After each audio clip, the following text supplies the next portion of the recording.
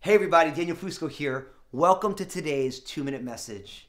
One of the things that makes me the most grieved as I watch what's going on here in America where I live is the election cycle. We're coming down the road to a brand new president, and people are so angry, so livid. They're so mean to one another. You read any article on the internet, you look at the comment section, anybody puts anything up on Facebook or Twitter, and people are just so angry. Now, what's terrifying to me is that when I watch Christians jump into that, it makes me sad because it seems that our hope would be in a political candidate. Now, here's what I'm telling you. Politics is important. It's the way that we organize and laws are made as a people.